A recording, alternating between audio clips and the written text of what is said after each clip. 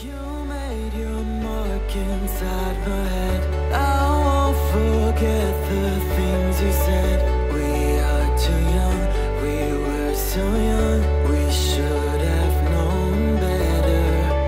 Nothing will ever change our minds. Cover your eyes and shut the lights. Just take my hands, let's take a chance. Ignite the sparks forever. We are taking control of our lives. Tonight we're flying high. We'll be running through all the stoplights. All will be fine in time. No one can stop us. Memories will guide us. Hello Libra. This is Inspire 2016 with your weekly tarot reading for the week commencing the 24th of July until the 30th of July 2017. The first card for you is representing, how do you feel about yourself? Your card is the Page of Pentacles. This is a time for beginning a new project or venture. Now is the time to start acting on all of those grand ideas and concepts that have been brewing in your imagination. Now is the time to make them real. You need to grow and expand in a way that generates prosperity and wealth for the future. You are just at the beginning of a new project or venture that will require you to remain focused on tangible outcomes and results. Be clear on what skills and resources you will require in order to draw wealth and abundance to you. The Page of Pentacles has the desire to learn all things. He is dedicated to knowledge and the attainment of wisdom and new skills.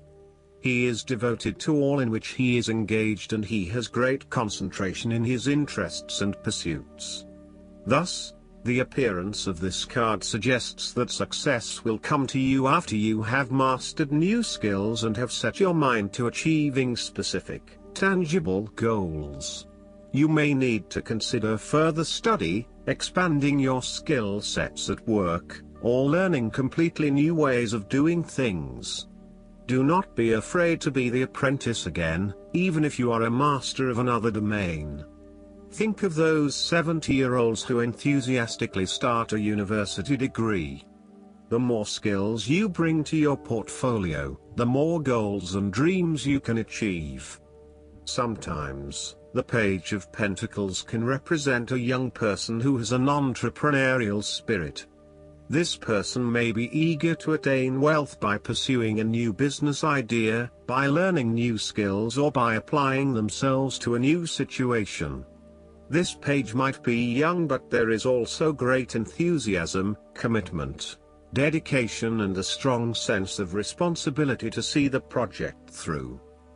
The second card for you is representing, what do you want most right now? Your card is the Four of Pentacles. What do you want most right now is a financial stability with solid investments. You are very conservative about money and are not inclined to gamble in financial matters. You are very protective of what you have accumulated over time, and slowly and steadily you increase your net worth through saving money and safe investments. You are self-sufficient both financially and emotionally, as you often equate money with emotional security. This card also indicates possessiveness, greed, and an overly cautious approach to life. You may be afraid to take risks, both financially and emotionally, for fear of losing everything that you have attained so far. As a result, you may be vaguely unhappy and unfulfilled. Deep down you are starting to realize that you have sold out for a conservative and overly safe approach to life. Thus, the Four of Pentacles indicates one of the dangers of prosperity, the temptation to value money far above its real worth. If wealth and financial success lead to a miserly or penny-pinching attitude, then you have found yourself in a narrow-minded state where nothing is perceived to have any significant value other than money. This attitude is an expression of extreme attachment to the material things of the world and is unhealthy in the long term. Sometimes, The Four of Pentacles can indicate an inflexible attitude that is resistant to change. You have already established a way of living that now works for you, so why change? Change appears to be a threat to your certainty, safety and security, and may place you at risk of losing all that is important to you. Any suggestion of doing things differently is therefore going to be met with resistance for fear of how it will impact your personal sense of security. Thus, you are more likely to favor tradition and tried and tested ways of doing things, rather than taking any risks at this point. The third card for you is representing your fears. Your card is the Seven of Pentacles. You are afraid that your efforts may be scattered at this time, and you are starting to question whether or not you are investing in the right areas. You may be outlaying some initial money on things that will not actually deliver results. So, the opportunity here is to examine your current and planned investments, both financial and time, and make sure that you are going to see a return on those investments. Use a prioritization system to ensure that you do not waste time and money on areas that will not deliver results. Similarly, the Seven of Pentacles indicates that even though you may continue to invest a lot of energy into a specific situation, you may not reap the rewards you are looking for. As such, this card calls on you to prioritize your activities very carefully. You need to do a cost-benefit analysis on the major tasks involved to bring your project to fruition, as there are certainly a number of tasks that are currently taking a lot of your time and energy but are not bearing the rewards you are seeking. Take stock of what you still need to do and focus only on those things that will get you to where you want to be. You may find that there are a lot of things that you get involved in that are just not value add. For example, email and meetings are huge time wasters if not used effectively. Try to get down to the 20% of tasks that deliver 80% of the value, and focus on these, rather than investing your time in tasks that do not deliver any results. As a key strength, the Seven of Pentacles can indicate that you know when to stop investing in something when you are seeing little return. Some people are inclined to keep persevering at something, even if it is not working out, just because they have already invested a lot of time, energy or money into it. However, you are very good at identifying when a situation is no longer delivering you any value and knowing when to pack it in and try something else. In a relationship reading, the Seven of Pentacles indicates that you have been working very hard on laying the foundations for your relationship, but now, for some reason, you are concerned that you are going to lose all of that. You may also be feeling frustrated that the relationship is not progressing or growing as quickly as you had hoped, particularly given that you have put in so much time and energy. Sometimes you can pour your heart and soul into something, but it does not always mean that there will be results. You may come to the realization that it just is not worth your time, and no matter how much you try, the relationship is going to continue to hit roadblocks. The fourth card for you is representing what is going for you. Your card is the Three of Swords. You might be feeling lonely, heartbreak, betrayal, separation and grief. By preparing for this difficult event, the emotional blow can be minimized or even prevented entirely. This is all about release. When you have suffered a major setback or loss, it is a good time to have a good cry, which is all part of the cleansing process. Expressing your sadness and letting it all out will then help you to move on to better times. However, it is also important that you continue to focus on the future path ahead. There can be a risk that you may become overly absorbed in the loss and the surrounding emotions that you lose sight of the need to just let go and move on. The loss becomes your focus rather than the recovery. It is time to accept the loss and then move forward with your life. That said, pain, Sorrow and grief are often a necessity in the journey of life. Without pain, there would be no challenge and no lessons learned.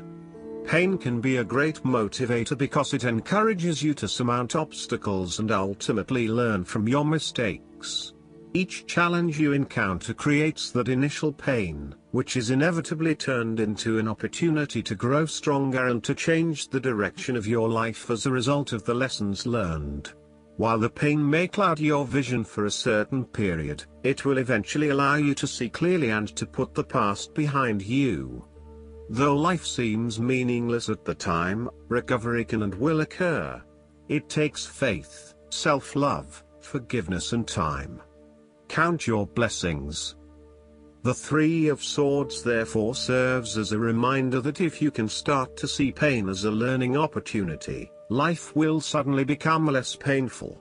You need to really get in touch with pain and sorrow. Challenges remain, but once they are no longer perceived as negative or bad, they lose a lot of their impact. This card is therefore encouraging you that you have the ability to conquer any pain that comes your way. Understand how the pain can help you grow. If someone has betrayed you and you do not think you can never love again, challenge that belief. Do not be surprised when your heart emerges from darkness, capable of loving even more than before. The fifth card for you is representing what is going against you. Your card is the Ace of Cups. You might have to curb your emotions somewhat for your greater benefit. For example, ending a relationship may spur you on to wanting to cry for days on end, but in order to heal, you really need to push back the tears and fight on in order to retain a balance. Try not to let your emotions get the better of you or take an unhealthy hold of your life. Sometimes it is possible to express ourselves too much, and in doing so, share our vulnerabilities or worse, attack the vulnerabilities of others.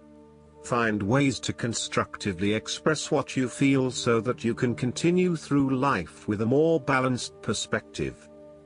Alternatively, the Ace of Cups could also suggest that you have repressed your feelings too long and it is now the time to release them. You may have bottled up so many emotions that you have become almost void of feeling true emotions and instead feel a general numbness inside. You are withholding your emotions for fear of getting hurt.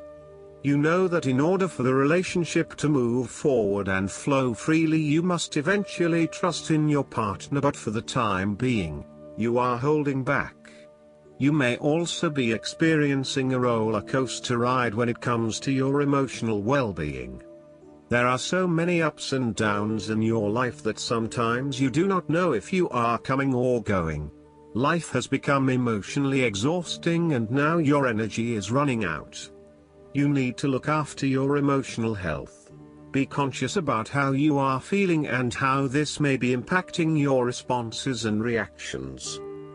The last card for you is representing the likely outcome that you may have. Your card is the Queen of Wands. You need to be bold and courageous in your undertakings and actions. Your creative energies are high and you have a good sense of your life direction. You are highly optimistic, confident and full of ideas that you are ready to implement and share with others. You have an ability to express your passions with great authenticity and courage.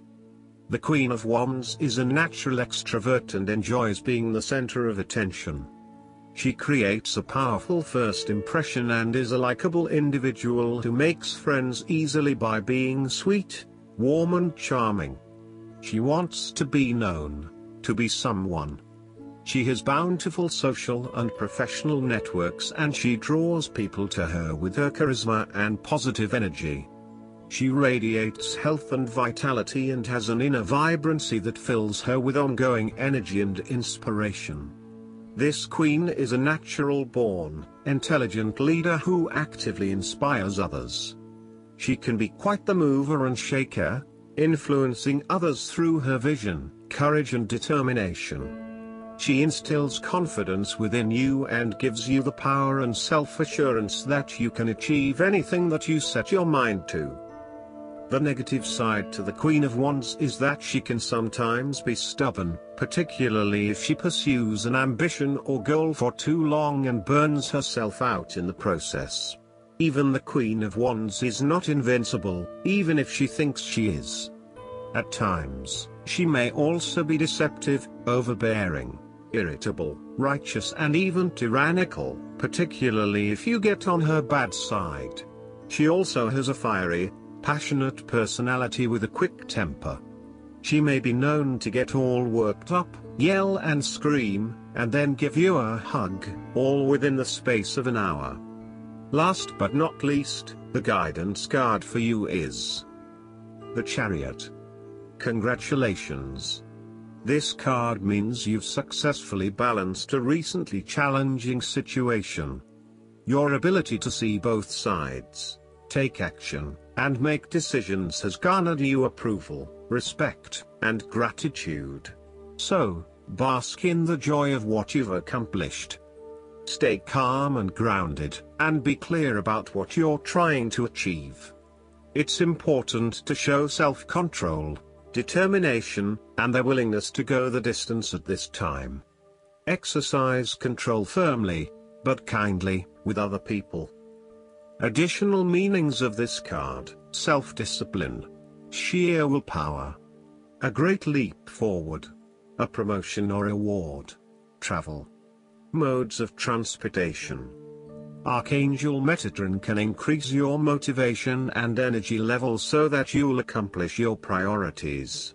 Metatron uses a sacred geometric shape called a Merkaba or Metatron's cube to warp time, which enables you to instantly manifest your dreams into reality. I hope that you enjoy everything, and if you like the reading, just please click subscribe and you will get instant notifications every time we publish a new video right to your YouTube.